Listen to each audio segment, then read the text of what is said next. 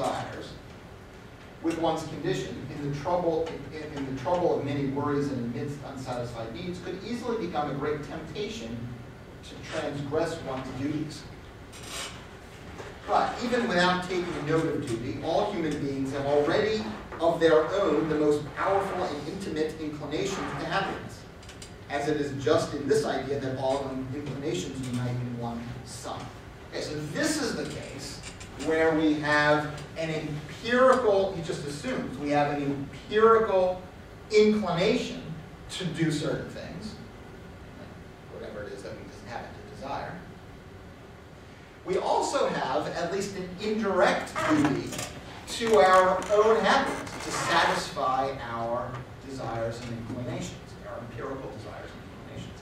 Because we human beings, when we become very unhappy, often are going to be tempted away from duty. So that's why it's an indirect requirement to avoid temptations away from our duty. However, he says, the prescription of happiness is predominantly such that it greatly infringes on some inclinations, and yet human beings can form no determinate and reliable concept of the sum of the satisfaction of all under the name of happiness. Which is why it's not surprising that a single inclination, if determined with regard to what it promises and to the time is unsatisfied, the time its satisfaction can be obtained, can outweigh a wavering idea that a human being is going to be tempted by sort of immediate inclinations even when it conflicts with their overall happiness. Okay, so notice first of all here that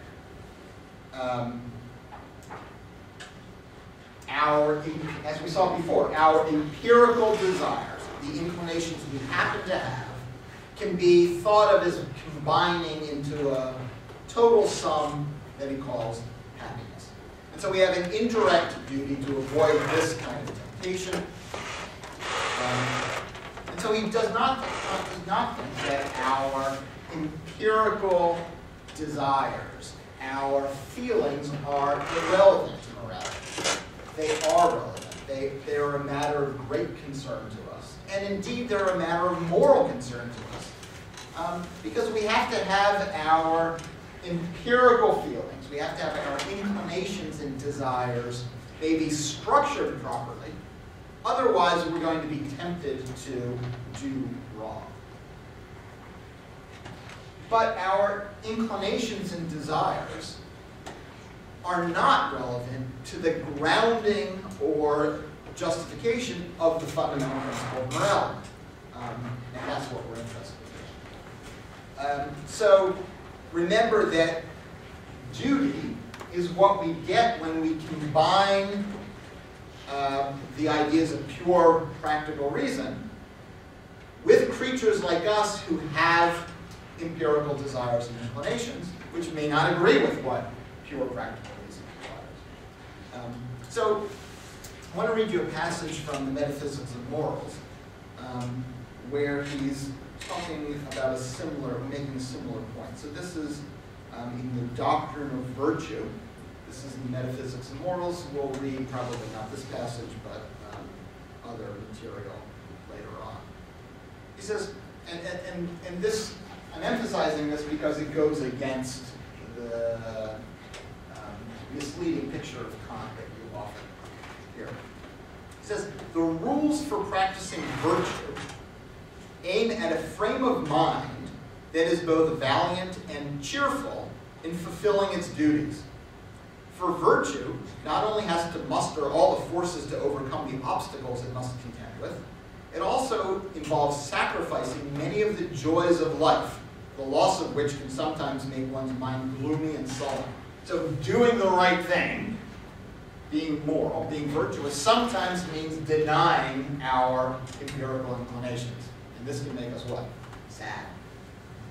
But, he says, what is not done with pleasure, empirical satisfaction, but what is not done with pleasure, but merely as compulsory service, has no inner worth for one who attends to his duty in this way. So, if I'm constantly chafing at my duty, if my desires are constantly, my empirical desires, my inclinations are constantly in conflict with what duty requires, I'm going to be gloomy and sullen.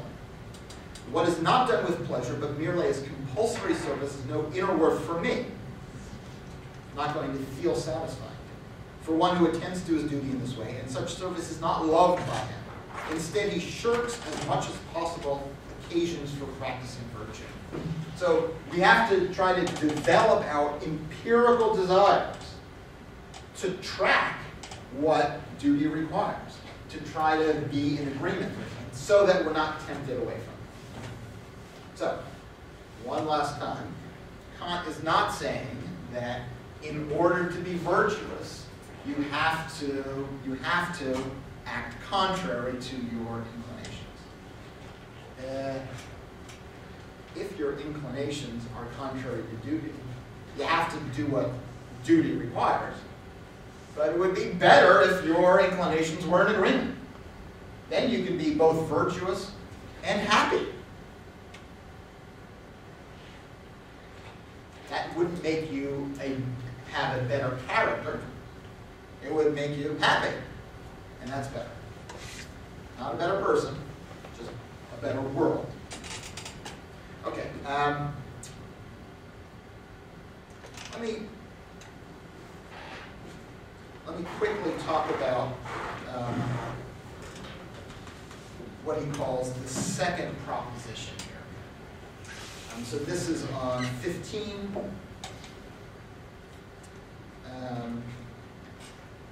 Right above 400, so 399. He says, the second proposition is this. He says, an action from duty has its moral worth not in the purpose that is to be attained by it, but in the maxim according to which it's resolved upon. Okay, so this isn't much of a surprise, but you might be wondering what the first proposition is. He didn't tell us. And this is a good question. The most common answer that commentators give something like this, is what we've just been talking about, something like this. An action is good, has moral worth when it's done from duty rather than merely from inclination.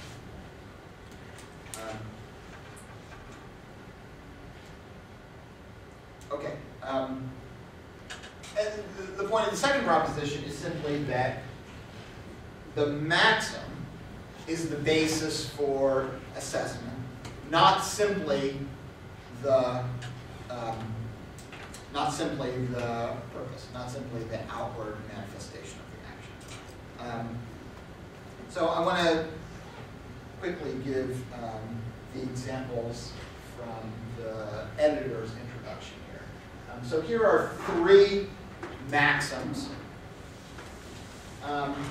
And intuitively speaking, 1 and 3 are perfectly permissible maxims to act on. So 1 says, I will keep my weapon because I want it for myself.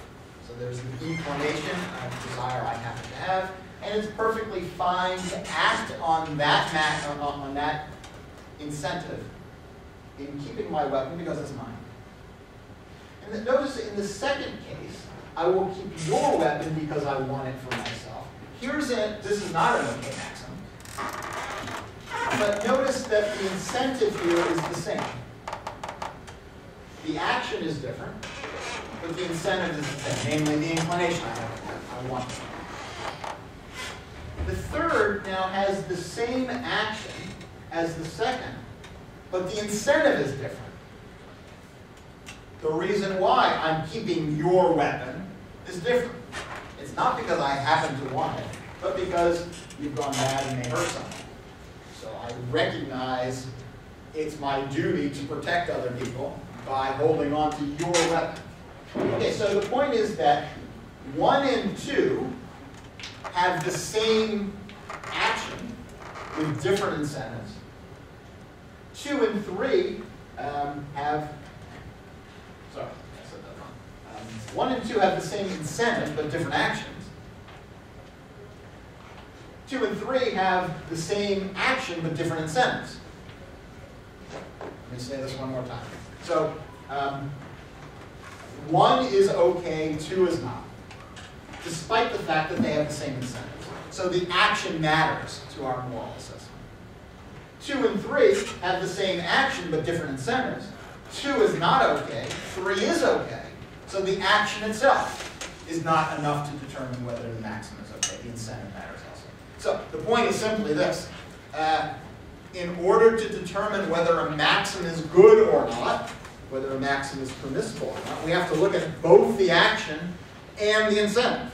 The assessment is not based on either one alone, but somehow the combination of the action and the incentive, the action and the reason why.